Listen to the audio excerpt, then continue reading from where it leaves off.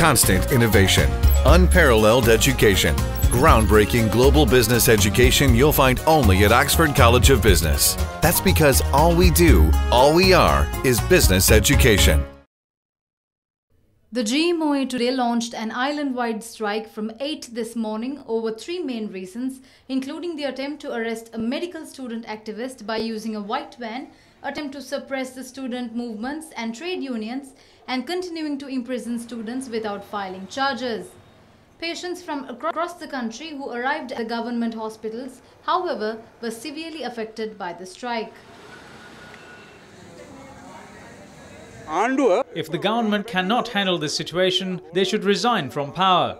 We looked upon the doctors like the gods, but at present they seem to be agents of death. The strike, however, was not implemented in some of the hospitals. The Grade Medical Officers Union, however, did not support the strike. The strike, however, was suspended in the afternoon after a discussion held between the Minister of Law and Order Sagala Ratnayaka and members of the GMOA.